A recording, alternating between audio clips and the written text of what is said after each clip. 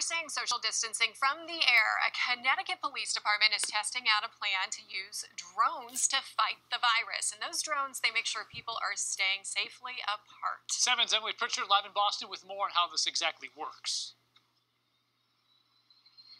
That drone technology is being tested out in Connecticut, and it can tell you if you are not social distancing and also let police know if they need to respond. Please help the town of Westport keep its residents safe, and please disperse immediately. This alert from a drone can be heard in Westport, Connecticut if you're not staying 6 feet apart.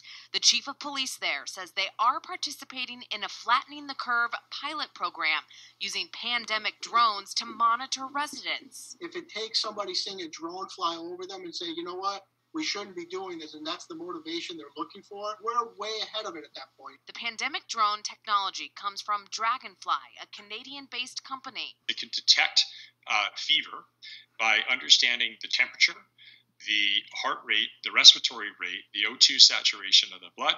And it can also detect sneezing, coughing. It can also detect social distancing. This video shows green if you are far enough apart, red if you need to back up.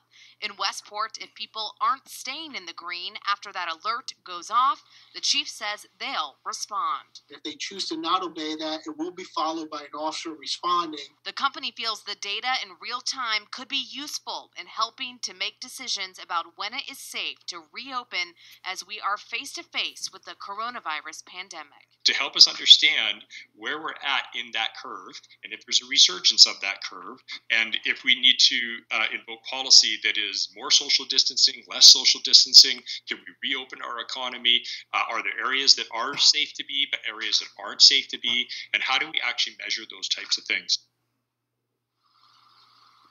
And when talking about privacy, the company says its technology does not identify people, but instead identifies patterns in data. Reporting live in Boston tonight, Emily Pritchard, 7 News. Boy, they are full of fucking shit, man, aren't they? They are full of shit. Really? Unfucking believable. Using drones. Fucking man, I can't believe this government. What a bunch of rat fucks, man.